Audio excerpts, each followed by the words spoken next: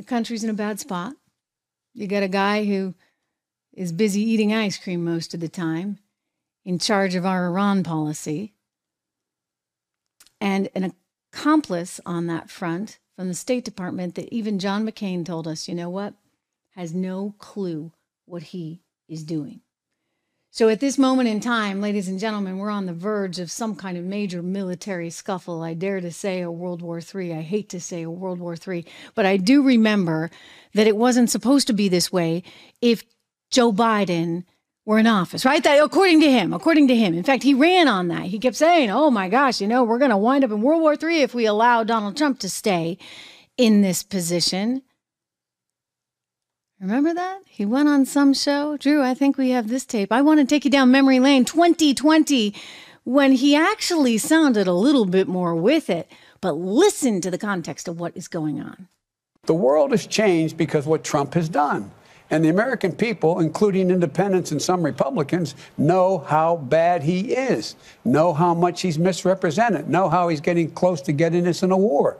I said, as the walls close in on this man, I'm worried he's going to get us to war in Iran. Unfortunately, I may have been right. The fact of the matter is there's a lot at stake in this election. You're telling me? Yeah. You know what, Joe Biden? This is on you. This is on you. And it's on you because of a series of bad events. And let's start, shall we, with, Afghanistan? Pulling out of Afghanistan, lickety-split, not leaving any people on the ground, making sure you were out. Out what? So you could go work on Ukraine in that situation? You could redivert resources? I don't know. But I will tell you this. It was not smart. It was not smart to leave behind all that equipment, to leave no intelligence operations on the ground so that maybe you'd have a chance of figuring out what was going down next. And this just takes the cake. Turning over $6 billion to the Iranians along with their hostages. Remember that? We did that nice little hostage swap, and then weeks later, October 7th happens. I'll tell you, Peter Doocy over at Fox News remembers this, and he brought it up just moments ago in the White House briefing. Take a look at this tape just in. Now that we know that the Iranians do not listen to President Biden's public warnings, is there any regret here about unfreezing billions of dollars for Iranian leaders during the president's administration? What unfreezing are you talking about? He unfroze billions of dollars. For Iranian leaders? Yeah. Really? I don't think so. Okay, so you guys first of all, say it's for humanitarian purposes, but doesn't that... But you don't believe me.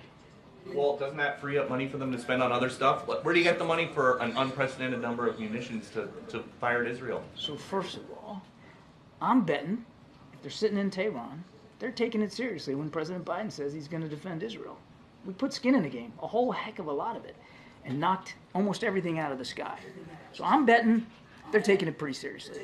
And as for this unfreezing, none of that fund, none of those funds set up in an account, by the way, by the previous administration, goes directly to the supreme leader, the IRGC, can only be used for humanitarian purposes, and we're watching that account very, very closely to make sure that that's what happens. I mean, he kind of laughed about it. It almost looked as though it was sort of a joke to him. That's John Kirby there that you just heard trying to say, no, that's not really going down. Well, let me remind you, October of 2023, the Biden administration was out there defending the unfreezing of Tehran's $6 billion in assets, saying that the money was Tehran's to begin with. The profits of oil sales to South Korea that had experienced currency conversion challenges during a period under the Trump administration when sanctions against Tehran were relaxed. They're trying to say, oh, it was their money anyway. We were kind of holding it, so we had to give it back to them. Well, they've since changed their tune like a zillion times on this. So first of all, it was like, oh, it was theirs anyway. And then it became, oh, actually, we're not really releasing that. So the status of the money, we're not entirely sure about. Let me be very clear on that. But we do know this. Let me make this very clear. We know that we gave them their hostages. We theoretically gave them the $6 billion, which we said we were still in control of and that we could manage those accounts. And later after the fact, they were like, no, we're not releasing it. But whatever happened, weeks later, you had the tragedy in Israel that was greenlit, according to my sources, and by the way, according to the sources over at the Wall Street Journal, by none other than Iran. And so you put two and two together there, and you tell me whether that was smart to do. You tell me whether it was smart to get out of Afghanistan in such a hapless, reckless, destructive way. I think Iran's looking at that, and they're saying, gee, like, this is our opportunity. We don't know. Maybe Trump will get back in. And I can tell you, I know this from my own sourcing and my own reporting. Iran does not want Trump. I mean, it's not like it's a headline or anything, but I can very legitimately confirm that to you. Iran does not want Trump in the Oval Office. Furious. They were absolutely furious that he undid that Obama-Iran deal. They were furious about that, as was a ton of people in the State Department that had devoted their entire careers to that thing, right? So there was a lot of legwork that went into that. And Trump went in, and what do you know? Magic wand said it's all going away. And so Iran really does not want Donald Trump back. But they might be fearful as you look at these polls and you see them neck and neck, that Donald Trump could get this thing. So maybe they're saying to themselves, well, you know, what else are we going to do? How else can we exercise our will here? They're mad because Israel took out one of their embassies in Syria, the consulate there in Syria. They're okay, we have to do something. We have to do something. Well, they did something. And ladies and gentlemen, this is a big deal because it got escalated in ways, the conflict in the Middle East, that we just haven't seen. This was Iran itself. This was not a proxy. This was not Hamas. This was not the Houthis. This was Iran, signing its name on the dotted line, sending 200 drones into Israel, making a big show of things. Israel, of course, shooting them down, and with our help.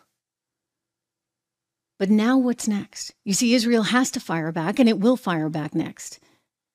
And you got good old Biden there sitting there twiddling his thumbs, not knowing which way to take a stand. I mean, Michael Moore's out today telling him you can't actually stand with Israel on this.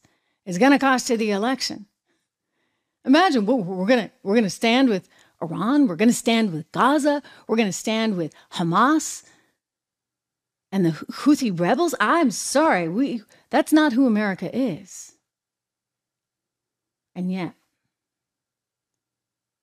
look where we are. It should come as no surprise, given who's in charge, given who's running the show. John McCain, the late senator, okay? Some of you don't like him. I get it. I know. But he got this one right, ladies and gentlemen. He warned us about Tony Blinken. He said he would be a terrible, terrible undersecretary of state for none other than Barack Obama 14 years ago, 2014. Let's go to the floor there and hear from him himself, John McCain, telling us why Tony Blinken is bad for America. Remember, he is now our Secretary of State. Madam President, I rise to discuss my opposition to the pending vote concerning Mr. Tony Blinken, who is not only unqualified, but in fact, in my view, one of the worst selections of a very bad lot that this president has chosen. I hope that many of my colleagues will understand that not often do I come to the floor to oppose a nomination of the President of the United States, because I believe that elections have consequences. In this case, this individual has actually been dangerous to America and to the young men and women who are fighting and serving it. Let's just review some of the elements in particular and Mr. Blinken's role in conceptualizing and furthering it. U.S. foreign policy is in a shambles. It's at best a strategic and at worst anti-strategic. I'll move on to Afghanistan. Mr. Blinken said, quote, "We've been very clear. We've been consistent. The war will be concluded by the end of 2014. We have a timetable, and that timetable will not change." This is why I'm so worried about him being in the position that he's in. Because if they stick to that timetable, I am telling my colleagues that we will see the replay of Iraq all over again. We must leave a stabilizing force behind of a few thousand troops, or we will see again what we saw. You got it right. Unfortunately, that's exactly what's going down today. In other words, we made this mad dash out of Afghanistan. Now, a lot of people are like, oh, well, Donald Trump negotiated that deal. He wanted out. Yeah, he sure as heck wanted out. I've spoken to him at length about this in the past. He does not want to sacrifice any American lives unless there's a real push come to shove, right? Unless you really have to go in there and it's full-on military. By the way, a reason why you need a strong military, for goodness sakes. You can't have the people recruiting on TikTok that are recruiting on TikTok for the Navy right now, if you get my drift. You need patriotism. You need people willing to stand up and die for this wonderful, great country. How can they ever do that, ladies and gentlemen? How would they ever want to do that in light of what you've been teaching them? You really want to go to war for a country that's a colonist country, that's a racist country, that is going to suppress you and keep you down? And I'm sorry, you're not, right? You got to remember, it is a great country.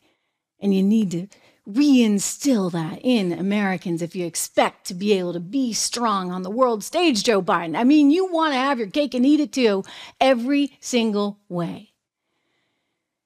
And John McCain got it. John McCain got it. And he knew Blinken, who's been your advisor your entire career, Joe, didn't know what he was doing and was too hungry for the punchline of we're out, we're out, we're out. Or the headline, I should say. I mean, these guys were committed to a headline as soon as they got into office. They needed to get out of Afghanistan. They wanted to get out ahead of the 20-year anniversary of Afghanistan. They didn't care what it meant or what it cost them or what the reality of the future would be. Well, we're looking at the future right now. This is the future. And we've got a conflict in the Middle East unlike anything we have seen in decades, unlike anything since Iraq. A new report out today in the Jerusalem Post saying that it was Turkey that warned us. Turkey found out through Iran that Iran intended to have those drone strikes, the 200 drones it sent over. And it was Turkey, of course, our sources in Turkey, our alliances in Turkey that informed us. And we have allegedly, according to the Jerusalem Post, or did, per the Jerusalem Post, we told Turkey to tell Iran, okay, but you know what? It's got to be within these certain confines, et cetera, et cetera. It's like war games, right, being played out on a big international stage. Well, you know what? War games are costly. And I don't like war games. I don't like war games because not only are they are costly in terms of lives. And this is what we're risking.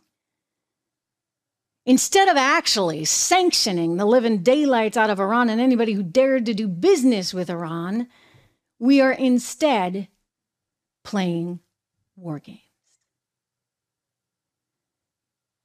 And that's going to come with serious consequences.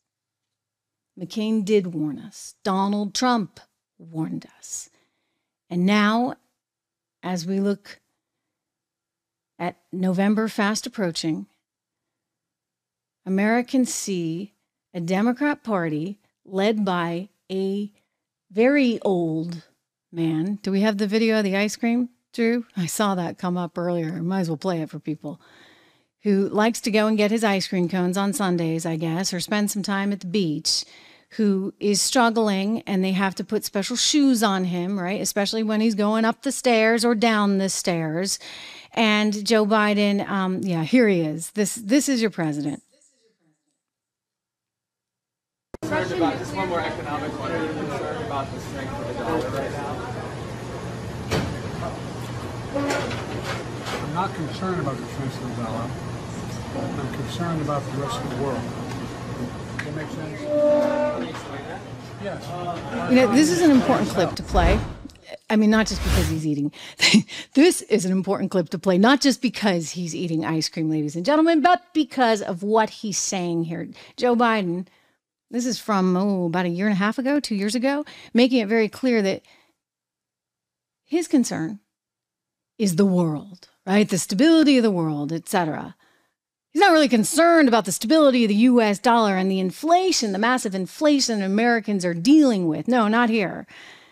He's concerned with eating his ice cream. And while he says this, it was like the Pence moment. Remember when Tucker took down Pence? Remember when Tucker was like, hey, well, what about everyday Americans? You're so worried about Ukraine. And Mike Pence said, well, that's not my concern, Tucker. That's not my concern. You always say that. And then he doubled down.